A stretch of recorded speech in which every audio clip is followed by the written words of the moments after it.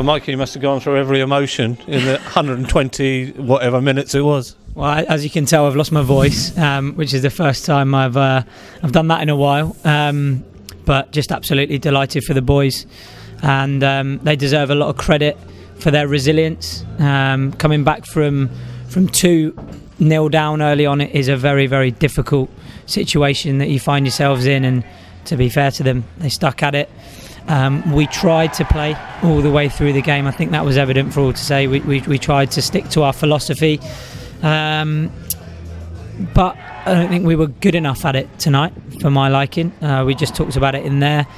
Massive amount of credit to the boys for the way they dug in. They came back, obviously getting ourselves in front and then shooting ourselves in the foot and taking it into extra time.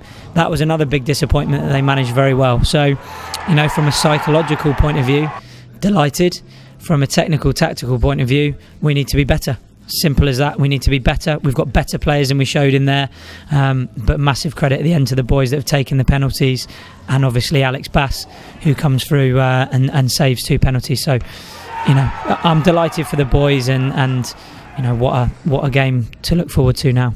Well, you can mention it now, can't you? Because you weren't going to mention it, but you can mention it now. I said to them in the cool down, you can talk about it as much as you want now. No, it's you know, it's a great tie for not just us, I think for the football club. Just tell the uninitiated in Manchester City, by the way. Exactly. You know, we've got the team that's sitting at the top of the Premier League coming to Fratton Park. If that's, you know, if that doesn't want to bring people to the ground to come and watch it, I don't know what will.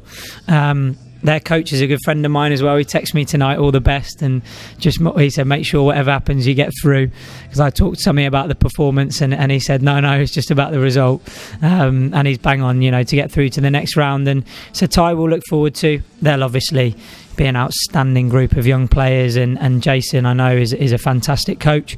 So it'll be a great game and a great occasion for the lads to go and express themselves at Fratton Park.